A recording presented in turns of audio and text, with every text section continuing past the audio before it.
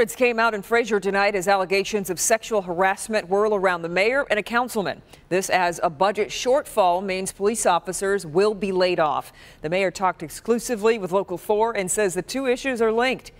Mara McDonald is live in Fraser with what he had to say tonight. Mara, good evening. Kimberly, I've got to be quiet because this meeting is still going on. Take a look inside. Tempers are fraying. Let me take you through it. I can speak to those three votes.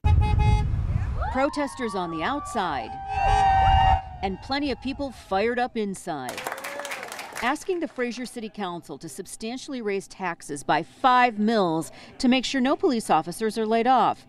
One small problem: the voters overwhelmingly shot it down in November. Our police are there when we need them, immediately.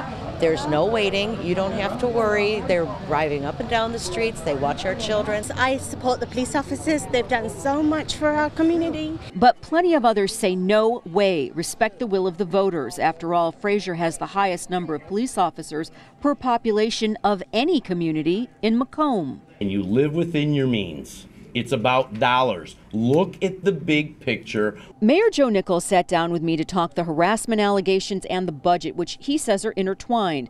Once Nichols made it clear he would not support raising those $5 million over the voters' objections, he says the allegations surfaced. I think it's very poor political posturing that the night after we voted no, everything was pushed ahead. You think it's a hit job? I do. As far as those sexual harassment allegations go, Nichols is being accused by multiple employees, as is councilman Matt Hemmelberg.